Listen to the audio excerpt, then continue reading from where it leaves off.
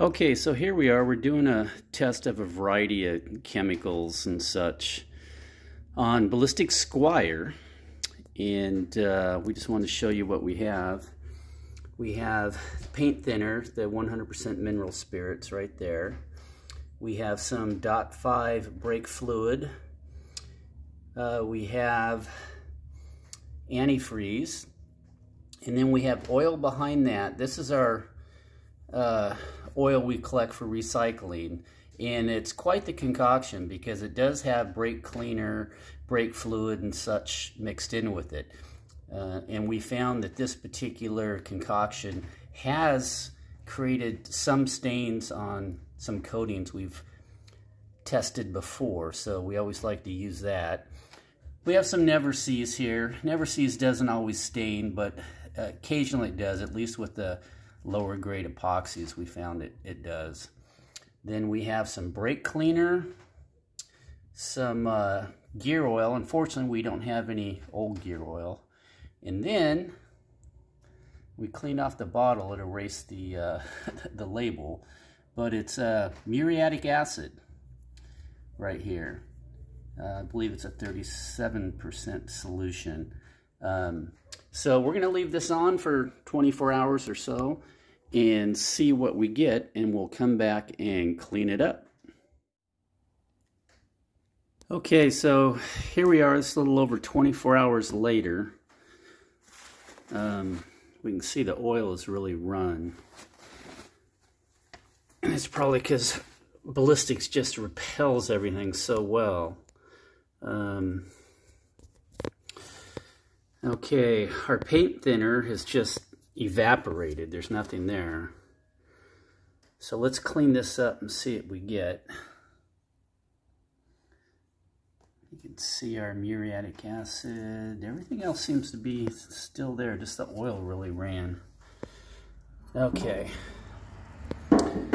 Let's see here. I'm gonna move some of this and start wiping it up. See what we get.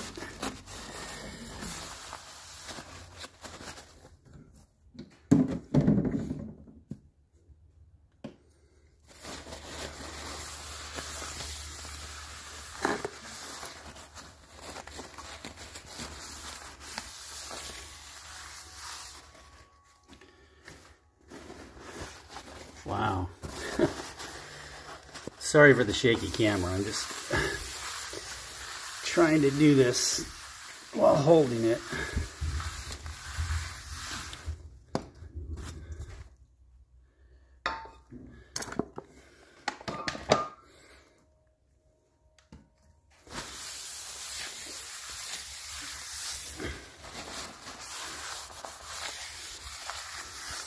Okay. Wow. Not even the muriatic acid has left a mark. Sometimes it'll be like a yellow mark, and there's just nothing there. Like I said, this is not the best concrete for this. I mean, it's not a solid color, but there are no stains whatsoever, and I just used a paper towel to wipe this up with. And again, this is the BallistiX Squire. Just over 24 hours, probably closer to 30, and that's pretty impressive.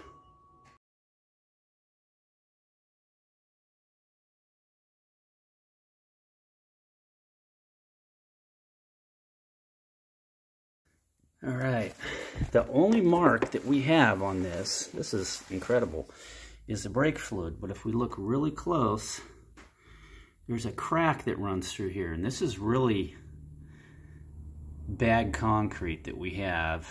And the initial application of the water-based acrylic sealer probably did not fill that crack very well. And it really doesn't. Water-based sealers like that don't. If we'd put another application on there, it might have made a difference, but it's one reason we never put a coating on this particular floor, because the concrete's so bad.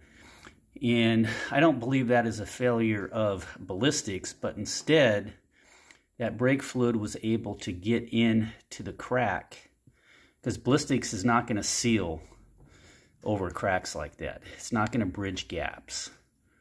So that, I believe, is why we have that stain right there. Okay, so what we're going to do here is we're going to apply a little brake fluid again to an area where we don't have any cracks. And we're going to let it sit there for another 24 hours to see what happens, because I want to test our theory about the brake fluid. Okay, so here we are next day, and to check the brake fluid, and it looks like I can tell already. Look at that.